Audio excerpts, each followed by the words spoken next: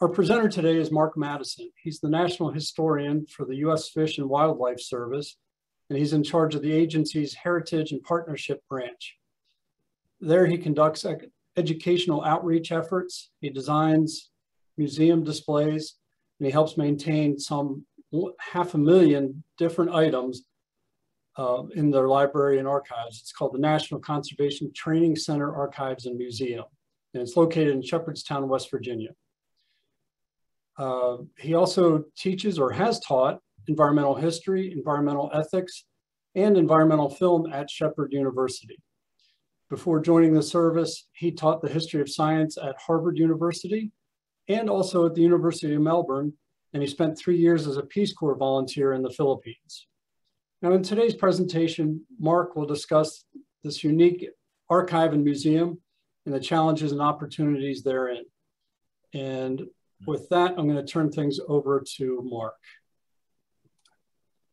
Thanks, Jamie. Appreciate it. And I really want to thank all of you participants, many of whom I already know. It's so nice to see so many of my friends from various friends groups or my ASEH friends since we haven't had a conference in a couple of years. It's great to see you guys, at least virtually. As you can see, I'm broadcasting from an office that looks suspiciously like my home. I've had both decorated the same way so nobody can tell, but seriously, I am at home thanks to COVID, like many of you. But I did go into the office earlier this week so I could show you a little bit about where I work. So what I think I'd do is jump in just a second to the first video. It's only about 2 minutes long, and I'm going to show you our archival space, where we put together museum displays, where we accession artifacts, sometimes freeze them if we're worried about insects or mildew or mold and so on. This is just about 2 minutes, and I will talk over this video because it's silent. And then after that, I'll show you our museum. So I'll try to do more showing than telling to the best of my ability. So let me share my screen.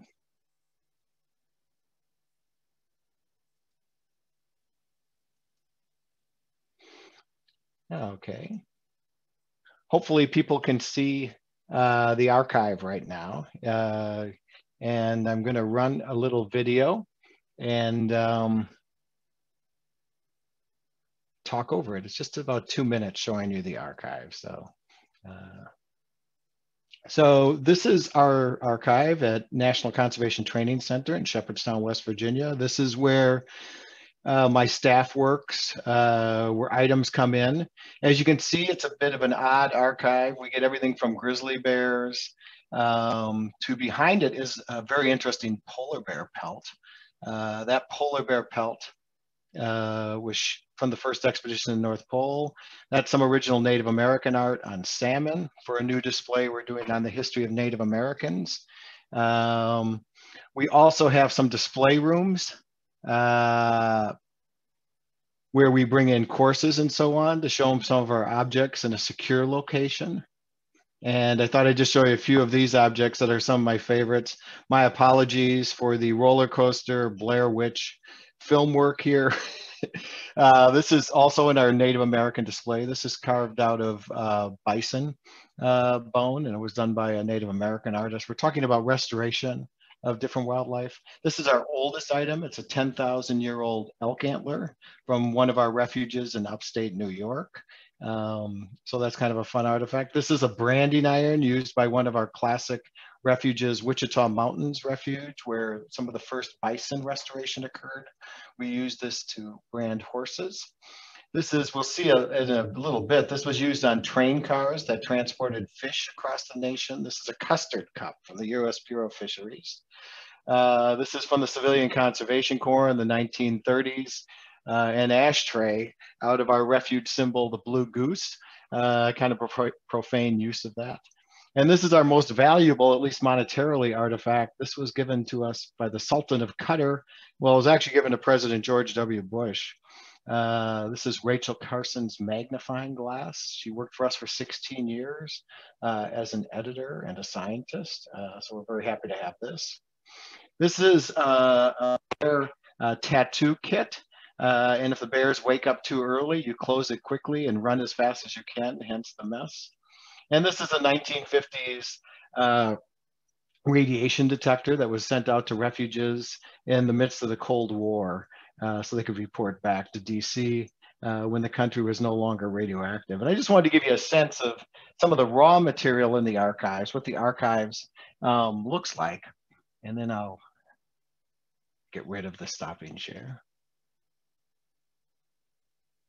Hopefully you guys were able to hear that. So I wanted to start with, since our name is Fish and Wildlife Service Archives and Museum, we have an archives. We have about 500,000 items, as Jamie nicely mentioned. And we also have a museum. And we have a quick question about why did we obtain that piece from Cutter? Good question. We ran by it pretty quick, but the hilt of that sword or dagger was made out of elephant ivory. So even though it was given to the president, President George W. Bush, who accepted it, things that have illegal wildlife parts end up in our archive because we don't want to put them on display in presidential libraries and encourage other people to kill elephants to make ceremonial daggers. So went down that rabbit trail, promised I wouldn't answer questions till the end, but I lied. So we've shown you that. Now I'd like to show you the museum. The museum is kind of interesting because it's still under construction, as you're going to see. We took advantage of COVID to redo all our displays and try to maybe update a little, put more objects on display than we had previously. So I'm going to give you a little tour of our museum. Once again, courtesy of Shaky Cam. I tried to hold my phone as best I could. And we'll show you the museum. This one should have narration if I can get it all to work properly. And this one's about 10 minutes long. So let me try another share screen after I open this up. This is the beginning of our renovated museum, and it's an interactive map showing the growth of the refuge system and the National Fish Hatchery System. Every decade, you'll see the number of dots increase as our agency has grown in our public land responsibilities over the last 150 years. So as part of the sesquicentennial, we renovated our NCTC museum, and it opens with this collection of some of our 100,000 historic still images. These are all pictures of our employees in the past carrying out our evolving Fish and Wildlife Service mission. And as we enter the museum, we tell a little story about the American conservation movement. The first thing you see is part of a diorama in progress recreating one of our bird banding cabins in northern Canada, where flyway biologists would overnight. And then when they stayed here, they actually carved their name into this actual door that was sent to us from the original cabin. And then the first of our newly renovated displays is here. It shows North American efforts to understand its wildlife, the abuse and overuse of wildlife from 1800 to 1900 or so, and then some early attempts to protect America's wildlife with the beginning of bird refuges, kind of the origin point for what became the National Wildlife Refuge System. We also have a series of 5 large murals that tell a more detailed story of the American conservation movement. And below them is something really new here. These are all going to be temporary museum displays that'll change every month that will allow us to show more of the 500,000 objects or so that we house in the Fish and Wildlife Service archives.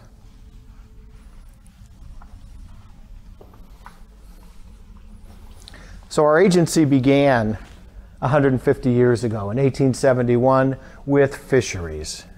The origin point for our agency was the U.S. Fish Commission, and its job was to restore fish across North America, both marine and freshwater fish.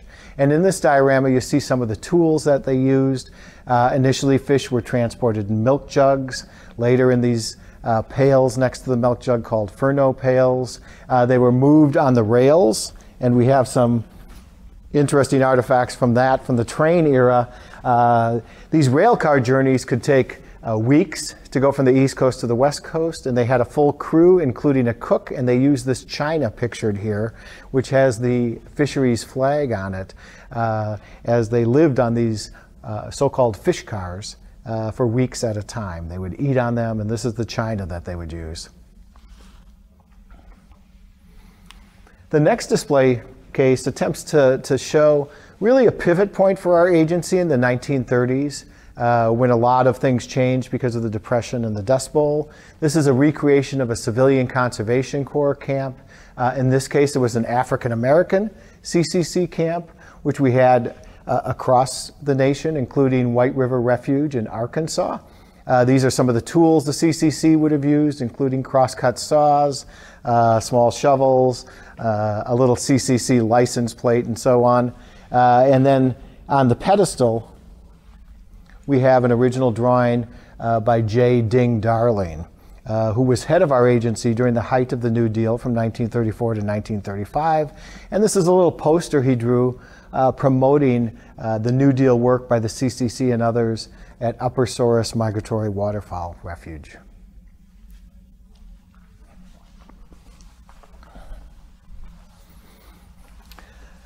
The next diorama attempts to take you back to 1903 with the beginning of the National Wildlife Refuge System. It started at Pelican Island, Florida, and its first and only employee was Paul Craigle, pictured on the mural here, kind of petting a pelican. Now, Paul Craigle, when he was hired, was only paid $1 a month, so he had to supplement his income by this sign. This is an original sign Craigle made, taking people on tours of Pelican Island for $2 a boatload. So that was how he supplemented his income. He was also a boat builder, so he built the boats that he took people out to see the refuge. The first sign he put up on the refuge was a large sign that said U.S. Reservation Keep Off. Unfortunately, that sign scared the pelicans, so he had to take it down a year later. Next to that, we have his uniform, which is not really a uniform. All we had in that period was a badge, basically. So he wore his regular clothes, including a sweater and a fedora. And he scared poachers away from the island with his firearm, which is next to him. It's a 10-gauge double-barreled shotgun that he would use to shoot in front of the bows of boats that were carrying poachers that were out to decimate the pelicans.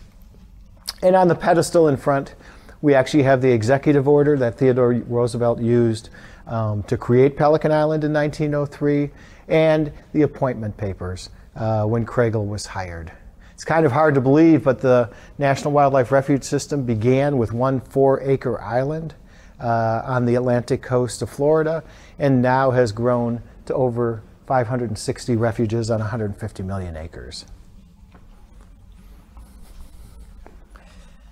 And then this next display is a recreation of Rachel Carson's office. Rachel Carson is easily our most famous employee. She worked for us from 1936 to 1952. She did everything from write radio scripts to doing press releases to doing pamphlets promoting the refuge system. This is one of the typewriters that she used while she worked at Chincoteague National Wildlife Refuge. And in it is the very first press release she wrote on DDT way back in 1945, warning of the dangers of this new pesticide. We also have some personal memorabilia. We actually house the Rachel Carson Council collection.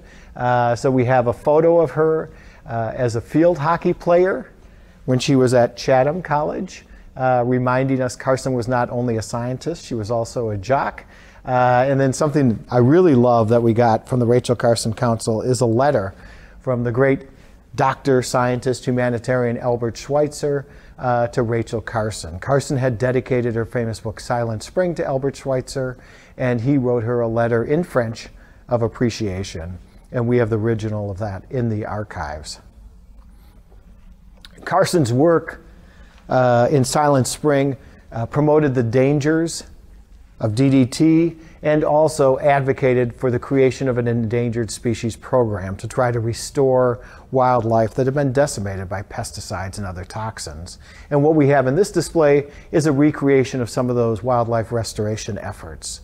The costume and the baby whooping crane chick remind us that Patuxent Research Refuge in Laurel, Maryland was an area where the captive breeding of whooping cranes was very successful, allowing this bird, which had been decimated by DDT, to be restored across North America. And above that is one of my favorite artifacts in the museum. It's a black-footed ferret, nicknamed Lucille.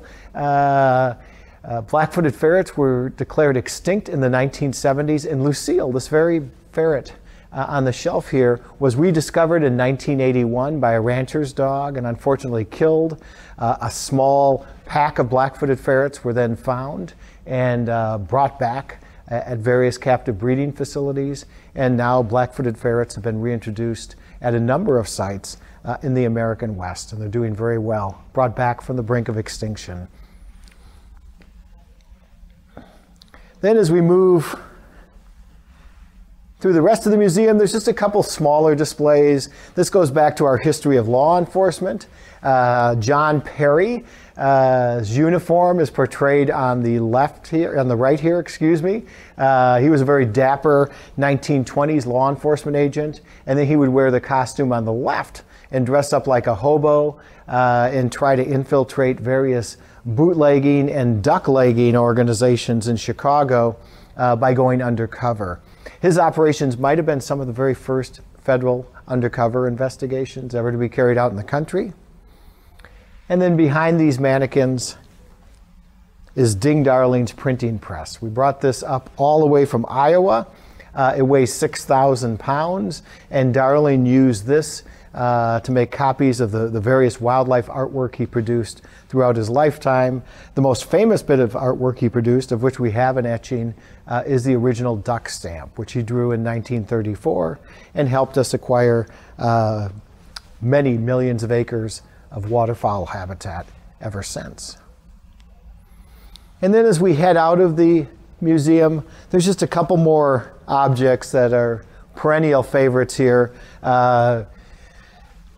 We have about a 6-foot narwhal tusk. This is one of the items that our law enforcement personnel have confiscated after being smuggled illegally into the country.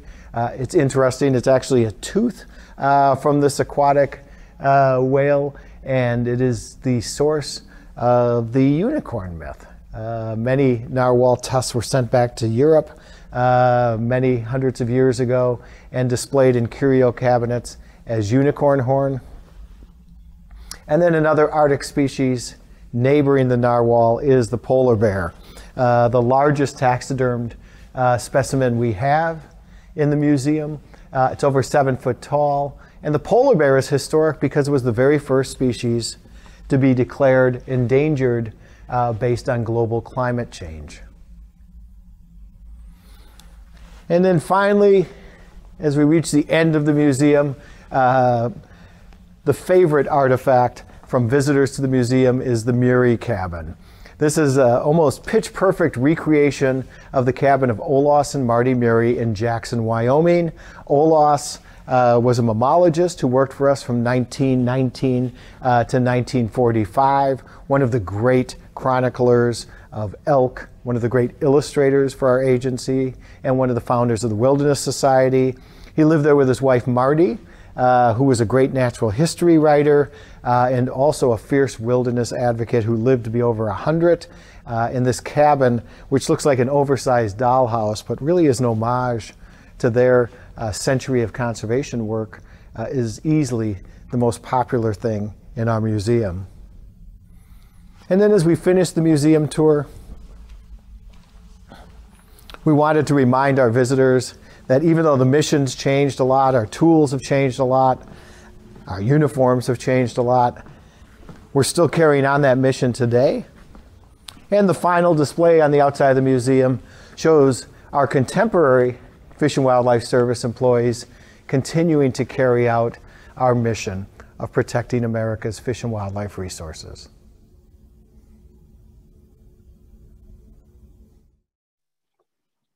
So that was just a quickie video tour of the archives and then a little more finished product in the museum. But I thought it might be more interesting than a PowerPoint or just looking at my head talking to you and give you at least a sense. We still have a ways to go. I still have an empty display case to fill up, but it's been really fun, and we've tried to take use of this COVID interruption and having usually about 15,000 students a year at the National Conservation Training Center to upgrade our exhibits and update them to a certain extent. Just a couple other notes before I get to what I'm really interested in is the questions. We also have a historic image library with about 100,000 still images. We have a historic book collection, including those of you from ASEH or anybody in the environmental history or history of science field to recognize this. Carolyn Merchant's book collection, which is extensive. We have Rachel Carson's personal library, which is interesting and informative. Who knew Rachel Carson liked reading books about cats? That was new to us. We also have a training mission. We kind of function like a little conservation campus, and in normal years when we're not in the midst of a pandemic, I said about 15,000 students come through there. So our museum is in part set up for the students that come out there, for our own employees and the Fish and Wildlife Service and the Department of Interior that might come out there. And we've had the great fortune, just like FHS, we have a public lecture series. And we've been very fortunate in the past to have a lot of conservation historians come out here. Kurt Miney was actually our first public lecture out here. The Aldo Leopold biographer, Mark Harvey, the Howard Zahniser biographer has been out here. So we try to do outreach in addition to the work we do internally with our students and with our guests. So I've been talking way too much. I've shown you some of our archives and museum. We have a number of distinguished panelists here, including some ringers. And then we also have some panelists with me, including Eben and Lauren. So I think it'd be a great time to take any questions you might have. And if they're too hard, then I'm going to pretend like I lost my connection and disconnect. It's a virtue I have when we're doing distance learning and not in person now. We'll try to answer any questions you might have. Thanks, Mark. Those videos were great. And somebody commented, it looks like somebody commented about, we can't wait till we can all come and be there in person to see it. I've been there to the training center. It's been several years ago, and the campus is beautiful and a great place for training, but also meetings. And what I was really interested to see is how you've taken advantage of the opportunity that without the public coming through your museum, to really rethink and reorganize and kind of, I guess, redo the exhibit space. Some obvious upgrades using video screens and things like that. So I'm excited to be able to come back and see the upgrades. I recognize the polar bear towards the end. Yep. He's a great photo op. If you're ever there, the selfie opportunity, I've got one of me just standing there going like this in front with the bear coming in behind me. So if nothing else, you have to go and take some selfies there with the polar bear. But we do have some questions. I'm going to go ahead and ask Lauren and Eben to come on and weigh in when appropriate. And folks, I do want to remind you that you're welcome to ask questions about both FHS and the Fish and Wildlife Service. And so Ellen Anderson asks right out of the gates, she's always wondered why it's Fish and Wildlife rather than just the Wildlife Service. She wants to know, are fish not considered to be wildlife as well? So Mark, that's for you. That's a really hard question. I think we'll pass that over to FHS. No, before I answer that really quickly, somebody just asked quickly in the chat where we are. We're in Shepherdstown, West Virginia. We're about 70 miles west of DC, something I should have mentioned before. So we're near historic Harper's Ferry, kind of in a wooded campus on the Potomac River. Fish and Wildlife Service, yeah, it's a really weird name. It's kind of a redundant name, and it's a historic artifact. like everything else I showed you. We began 150 years ago, so this is our sesquicentennial, a fun word I rarely get to say. And we began as the U.S. Commission of Fish and Fisheries, which evolved into a Bureau of Fisheries, charge of everything that lives in water, basically, from mussels to freshwater and saltwater species. And then there was a parallel agency you might have heard of called the Bureau of Biological Survey that was basically in charge of any species that wasn't aquatic: birds, mammals, insects, and so on. There were two separate agencies that were combined in 1940. And so the two bureaus, Biological Survey and the Bureau of Fisheries, became Fish and Wildlife Service. And in part, it was so the Bureau of Fisheries, the older of the two bureaus, didn't completely lose its identity, even though fish is clearly a type of wildlife. And also, some universities, particularly land-grant universities, sometimes there is a distinction in academic programs between those who study fisheries and those who might study, thanks to Aldo Leopold, wildlife management and so on. So it was not seen as anachronistic in 1940 when the name was coined, although now it does seem very redundant. So our very name is a historic relic, which is kind of cool. Thanks for that question. And Ellen Murphy wants to know, why were people shooting pelicans in such large numbers? Ellen Murphy is a ringer. To tell you now, she is one of our most valued volunteers in our archives. And because we only have a few staff, we're utterly dependent on highly expert volunteers like Ellen. But she brings up a good question. Why were people shooting pelicans? People shooting pelicans at Pelican Island actually goes back to Audubon. Audubon went down there, John James Audubon, to shoot pelicans so he could depict them in his Birds of North America. So Pelican Island had a long history as a place where you went if you wanted to shoot pelicans. Primarily, they were being shot around 1903. Their feathers were used for quill pens, a type of industry we don't think of much today. They were also sometimes shot by fishermen because they were seen as competing with fishing, although they don't really eat the same type of fish fishermen were going after. And then sometimes they were just shot for sport. It was common for boaters to take people out there just so they could shoot these pelicans. The pelicans would sit on this little 4-acre island. As the boat approached, they would start to fly away, or they'd sit there till you shot the first one, and it was just seen as sporting at the time. So there was a variety of reasons. They were not shot for women's fashion, which really pressured the other birds on the island. Things like roseate spoonbills, egrets, and so on. Those were used for women's fashion, and they were decimated in Florida for that industry. But pelicans were used for quill pens and sport primarily, although it wasn't very sporting. Does not sound like it was. No. So we're going to combine two questions, one from Jane Carruthers and the other from Becky Fullerton. Jane wants to know if you could outline the organizing principles of the manuscript collection. Becky wants to know what determines the type of archive material you accession at your facility as opposed to materials going to the National Archives. Those are really good questions. Yeah, it sounds like they're asking about our scope of collection primarily. So yeah, we're a federal archive. Permanent records, which, to oversimplify it, largely records coming out of our headquarters regarding major decisions and so on, those all go to the National Archives, as they should from a federal agency.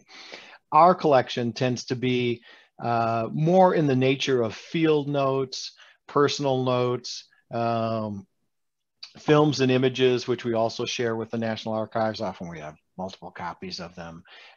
Things that are temporary research collections, more so than the permanent collection. So if you wanted to see Ding Darling's letters lobbying Congress to create the first duck stamp in 1934, that would be in the National Archives in all likelihood when he was head of the Biological Survey.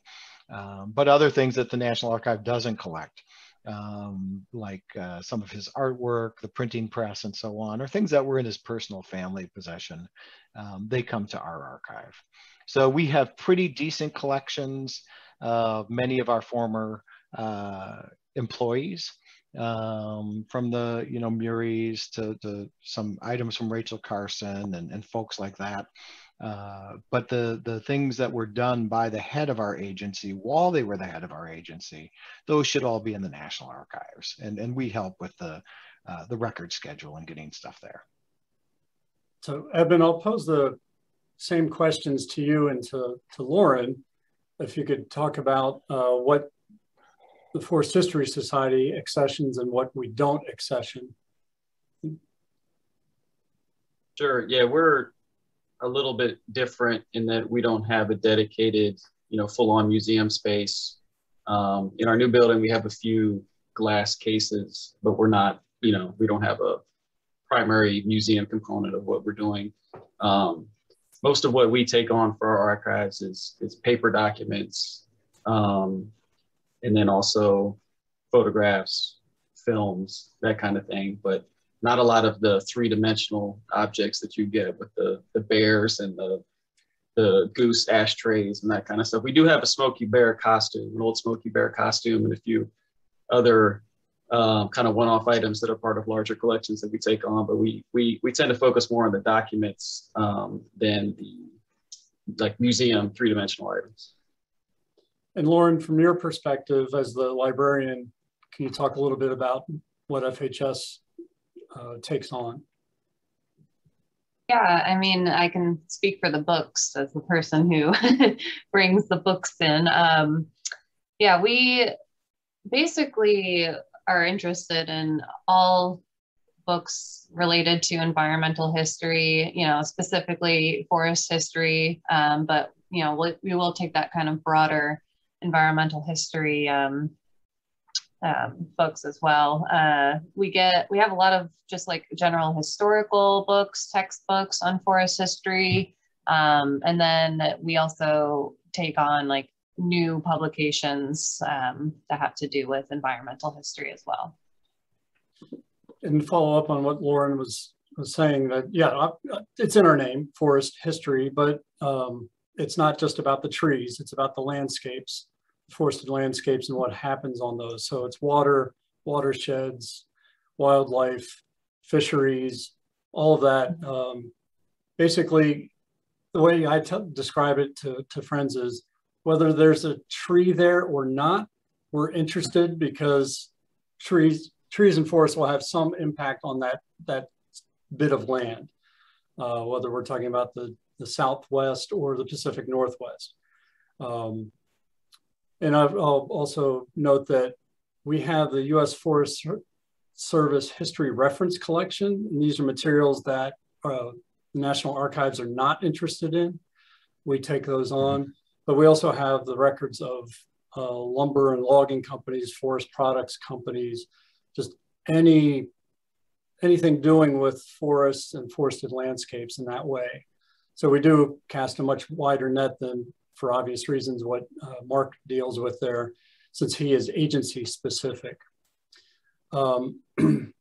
Susan Wall asks if, and I know Mark had mentioned this, but I want him to follow up on whether his archives contain historical photographs and if there's an online searchable catalog for those photographs.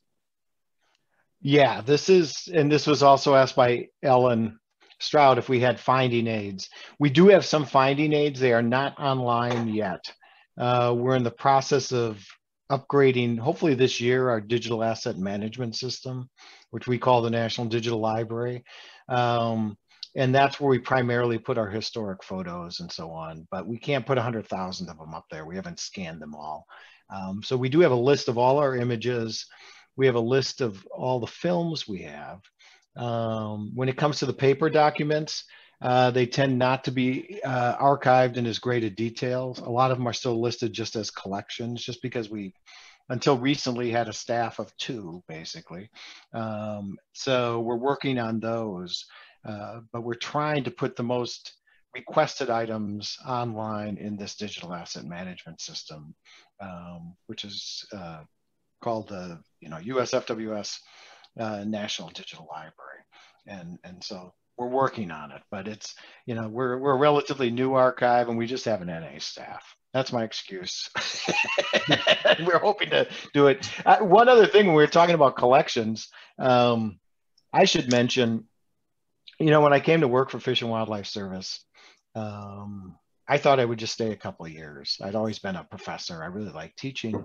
And that was 21 years ago. And one of the things that made me want to stay, besides really liking the mission, it's hard not to like a mission protecting wildlife. You have to be kind of a misanthrope to not want to do that, was the diversity of the collection. So all my research as a PhD student had been in like the National Archives or university archives. And suddenly there was an archive where we'd have, you know, the first polar bear shot on the first expedition to reach the North Pole. And that's kind of interesting. It adds some value to it. But what's even more interesting is it was shot by an African American, a guy named Matt Henson, who was quite the Arctic and Antarctic explorer, but kind of written out of the history and kind of left out of it, just like the Inuits that helped that expedition reach the North Pole. And I really like the diversity of items there. I like bear tattoo kits and wondering why it looks like such a mess. And he's like, well, the bears sometimes woke up early and you were tattooing their lips and then you ran like hell and locked yourself in the truck. So I found it very exciting to have, first of all, a new archive. It didn't exist till 1997. And then to have this mix of items that kind of tell the story. So we have, you know, the records of the California condor, but we have one of the, you know, I think it was 17, I can't remember the number exactly, condors that were left in the wild before they were all taken to the Los Angeles and San Diego Zoo. And I just think that's really fun. It helps bring the history alive, and that's why I stayed there. I always find stuff, every drawer I open, we find cool new things. And that's kind of why I wanted to show you a video. I just think it, and I wish you can all visit at some point. I just think it helps the history come alive. And, you know, we're such a visual field. We all do environmental history. That's really our background. And it's a great field. It's really fun to open up Rachel Carson's library. And you know what's in every one of her books? A book plate. This is from the library of Rachel Carson. She's just as anal as me, who used to stamp his books so they came back. And then she's got a card catalog descriptor in each one. And it just tells you a little something about Rachel Carson, about how she functioned, how she researched that you might not know without holding, you know, her objects in your hands and so on. So that's part of the fun of our archives. I think we tend to forget, or some of us tend to forget, that these were humans. I mean, they've been elevated to this status. You know, if you're putting together a Mount Rushmore of important figures in environmental history, somebody like Rachel Carson is definitely in the conversation. And so they tend to get elevated out of the realm of the human. And then if you read about her, you realize that she was incredibly human. And so, but I want to go back to the question about the photo archives and ask Eben and Lauren to talk a little bit about our film, print, and video collections here. And actually to touch on some of the challenges of preserving, especially film and video, that our archives, and then Mark, I'll ask you to chime in as well about the challenges of these different formats. Yeah, well, just to back up a second, the most of the digitization work that we've done and have been doing for, I guess, over 15 years now has been focused on our photograph collection. We also have a huge amount of historic photos. If you take together everything across all of our collections, it's probably at least 300,000 historic photos. We've had an ongoing effort to digitize those and put them into a searchable image database. And we have over 30,000 images that are now searchable and accessible online through our database. So that's been one of our primary areas of focus as far as digitization. That's work we can do in-house. The film digitization, especially when we're talking about 16mm film and other the older formats, we have to outsource that. We can't do that ourselves. There's obviously a much more significant cost involved in that because we're having to pay somebody else, a vendor, to do that digitization work for us. So that's something that we've been doing kind of piecemeal with people that request stuff or frequently requested films. We've gotten them digitized.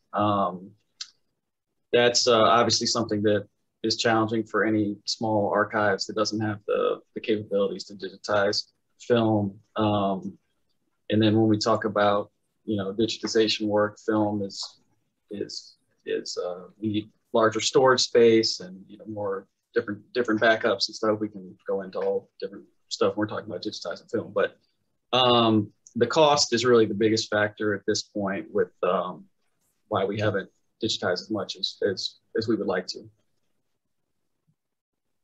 Not to mention staff time. It's, you know, you and me have been all by ourselves exactly. Here. Yeah, so we do it on a case-by-case basis. And I don't know if Evan mentioned, but, you know, we also have an extensive list of oral histories. And so we have those transcripts, but we also have a lot of cassette tapes that we're able to digitize in-house, along with any VHS tapes. So we do have the ability to digitize those, but, you know, like film reels and things like that have to be sent out if they're requested. Yeah, I know some of our films date back, you know, the mid-20th century or older. And so that just requires a level of care that we're not capable of providing in terms of handling it. Mark, how do you manage things on there with, photos are pretty straightforward, but in terms of film and video, like for instance, we have, in a way, one on our list of things to put in our exhibit space is an exhibit on the challenges of preserving materials, because we have things on VHS, beta, digital video, Laserdisc, glass lantern slides, 8, 16, 35 millimeter, I mean, on and on and on in a way. And then we have equipment that allows us to look at some of this stuff, that those machines are almost really museum pieces in a way. So we're in the same boat. Everything Eben said and Lauren said, same thing. We have glass lantern slides. We have 8 millimeter rolls and rolls of film that might just be a pronghorn at a watering hole. We don't know until we run it. We can do some crude digitization, and we can also do, like you guys said, cassette tapes, VHS, and so on in-house. Older stuff. I think our oldest films go back to like 1909 or so on. We send out on an as-needed basis. It's very expensive. But I think the bigger issue, once again, I'm a historian, so I'm coming out of that background, not the archival background. I have a curator and so on. For a historian, one of the things that's bothered me in recent years is the monetization of historic photos out there. So we're trying to provide as many photos as we can. Everything we put online is public domain. And I'll give you an example. Rachel Carson was a classic example in that anybody wanted to use a Carson image, there were a few out there and they were very expensive to procure, especially if you're doing like a children's book or something simple. So we're trying to share as many historic films of wildlife conservation, as many historic images, including some public domain ones of Rachel Carson, to get out of this expense. As any author knows, you know, if you want to include photos and you have to pay for it, that's also one more argument with a publisher. And I think it's really problematic. I see a lot of our images that are in the Fish and Wildlife Service and our predecessors for sale, which doesn't make me particularly happy, when they really should be free. And if we can provide them online, they would be to researchers. And I think it's really an issue. I think that's one of the most important things we do. The other thing we've done that's kind of fun is we started to use social media. So we have a FWS history, Twitter and Facebook thing. But what the most popular thing we do, it seems really hokey, is take an old image and have people write the caption for it. I mean, it is the hokiest thing in the world. It's probably not what I was trained to do as a PhD at Harvard, but it's really fun. And it hopefully is an entry point to people getting more engaged in some of the historic image archives we have. Because if you think this is an interesting picture, maybe you'd like to look at some of the other ones and maybe use them in your own PowerPoint, your own books, your own articles, your own teaching. So that's, we're putting up short films too. And that's been kind of fun, because it's one thing to convert the films, but then what do you do with it? It's, you know, you can only show so many films. You might have seen some video monitors which don't have the films in them yet, because I'm trying to shut stuff off while we're not open. But you can show a few in a museum, even a renovated museum. Maybe we show 6 or 7 films total. But we have thousands. So once again, social media, it's a way to share them, and we can direct them back to the original archive for them. So I think that's the other challenge. How do we get that stuff out there? How do we get it used? How do we save historians a few bucks so they don't have to pay for all this stuff? And we're really interested. I'm pretty positive on our mission. I think the more people know about Fish and Wildlife Service, the better. I wouldn't necessarily say that. We definitely have ghosts in our closet like everybody else, but I just want to get this stuff out there to as many people as possible, because I think it really just helps people understand we're a relatively unknown agency compared to the Park Service and the Forest Service. And we're trying to share it. The other one last thing I would mention, you guys reminded me with Smokey Bear. We house some affiliated archives too. Like we have all the archives of the Rachel Carson Council. We have the archives of the National Wildlife Federation, including a full-size like Ranger Rick costume, which is kind of fun, and a failed pilot for like 1960s Ranger Rick live action show, which they wanted their own rival to Lassie and Ranger Corey Stewart. Very good. Yeah, raccoons are tough, but we do house things outside of our agency, although the bulk of our stuff is agency related. Well, Perry Meldon asks, you mentioned the exhibits and stuff.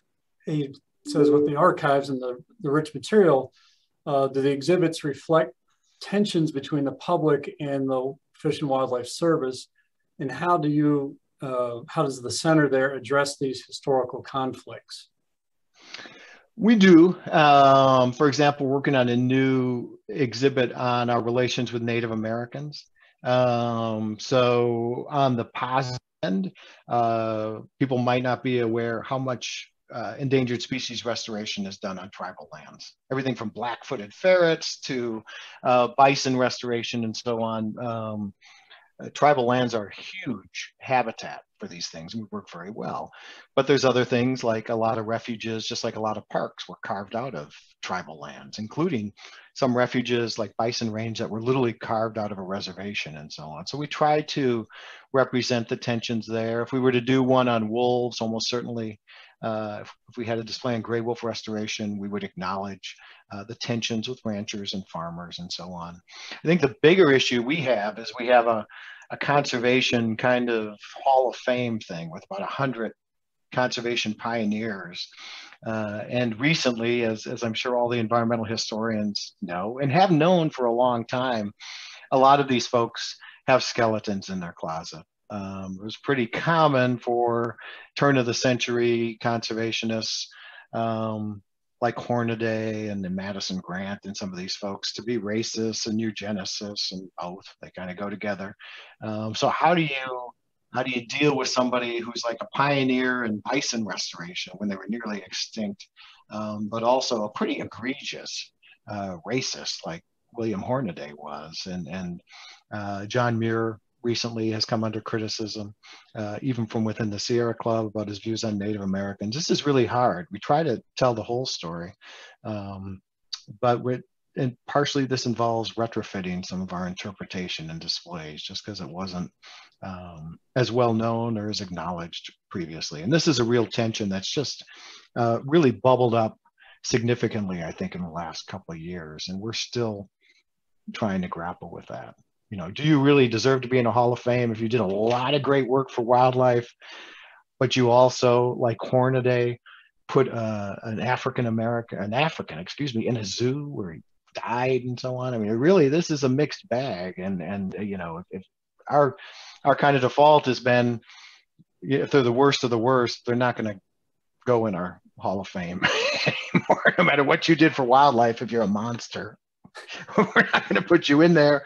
But, you know, we have the casual racism basically, of the turn of the century that was pretty common. People really weren't saying nice things or considering the interests of Native Americans or African Americans or other people of color. And it's a harsh reality, and it's difficult to interpret, and especially in an increasingly diverse agency where people are demanding that we tell the whole history. And some of the challenge is simply finding the written records from 100, 120 years ago. Yeah. Otherwise, it becomes speculation as to what they were thinking or discussing. Yep. But it is a challenge, it's a challenge that we willingly take on, though. I mean, I don't want to sound flippant, but part of what engages us as historians is uncovering these things that people don't know about. And so on the one hand, it's to learn that of Madison Grant, or in my case, some of my work on Gifford Pinchot, to learn that he was a member of the American Eugenics Society was shocking. But then there's just nothing that's turned up yet in his records. His diaries, the years he was involved with that organization, those diaries don't, as far as we know, they don't exist. So we can acknowledge that he was a member, we know this, but we don't know to what extent. But anyway, so it's a challenge, it's welcoming. And then, with the Forest Service itself, so many of the first national forests were carved out of lands that belonged to Native Americans. Yeah. So, the agency and the historians discussing the agency are reckoning with that, as we should, because to date, we have to admit we've not been writing a full, comprehensive history if we're ignoring people or leaving them out of that story. Can I put a positive spin on what you just said, Jamie? Sure. In that, you're spot on. One of the joys of my job is discovering these histories that haven't been found yet.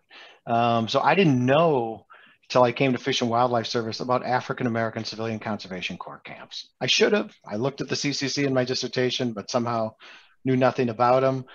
They were poorly chronicled, poorly photographed. Really, none of the films that I've ever seen about the CCC involve these. But we had a lot of them in Fish and Wildlife Service because we had a lot of refuges in the South. And a lot of these camps, at least anecdotally, as far as I'm concerned, were stuck in really crappy areas. They were stuck in swamps like Okefenokee or swamps in Florida, rough areas. And we found at least one person that served in that camp who was very old as a blacksmith, got an oral history. We have an oral history program too. And we've started to find some photographs from that period. And it's really been exciting to uncover this era when our agency really for the first time started to bring African Americans into the agency, initially temporarily as CCC enrollees, and then later hired on as maintenance workers and so on, and gradually moving into the agency. So it had an unexpected benefit. And they're just great images. At one of the refuges, they were put on houseboats because we didn't have any other housing for them. So they're houseboats in a river. They built a large number of refuges. There was just areas that land, and they said this is a refuge, and they would build the refuge housing and roads and visitor services. And that's been really exciting. That image I showed you in the museum is an image we don't normally see. I see the same CCC images, and it's always white Americans in their 20s. And then here's 100 African Americans doing the same conservation work that's so predominant. And so that, or learning about Matthew Henson and his Arctic explorations, or that, it is exciting, and it's great to share that. And it is like opening a box and not knowing what's in it. So a few folks are asking about lecture series and virtual tours. I'll just go ahead and say that Mark and the Fish and Wildlife Service, they have a virtual lecture series you can access through their website. And we'll have that information. Actually, I'll put that in the follow-up email. You guys, tomorrow, I think it is, you'll get an email thanking you for attending, or if you, and so there'll be information there with, I'll put links to Mark's lecture series. Our lecture series is on our YouTube channel. There's this lecture series, Unprecedented Seasons. I'm going to go ahead and plug that starting August 31st, we're launching a separate lecture series on non-timber forest products and the bioeconomy. And there's information on our website at foresthistory.org/events. That's the easiest way to find that information. And also the videos that Mark shared with us in this talk will be part of the video that's on YouTube. It's going to be incorporated into that. Mark, I'll encourage you to put your virtual tour videos up online on your site as well. Cool. Go ahead. Can I have a request? I know we're out of time and I got to run too. But yesterday we got a very exciting artifact in, a totem pole that came 20,000 miles from Washington State, basically to Washington, DC. And I have like a 30-second video that's pretty fun. I think you guys will enjoy it. Showing why I like my job so much, but this is what I did yesterday. And if you guys would indulge me, I would love to show you this 5,000 pound, 25-foot totem pole going up at NCTC. It was carved recently by the Lumi Nation in Washington State to commemorate public lands and conserving habitat and wildlife. And Jamie, if you're good with it, I don't want to stretch your patience or your time frame. I think it would be a fun way. I think so. I will let the folks who've asked questions, we'll capture those questions and coordinate those that FHS staff can't answer. We'll push over to Mark and we'll get answers. Cool. So thank you very much for those questions. I do want to go ahead and well, you know what, Mark, go ahead and show your video. I think you guys will like it. It's very short. Yeah, but it's no, fun. you were telling us about this the other day, and I just can't picture something so massive. So yeah, roll film.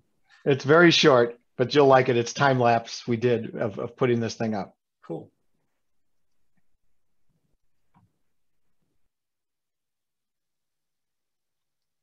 Hopefully it's popped up on your screens now. It's there.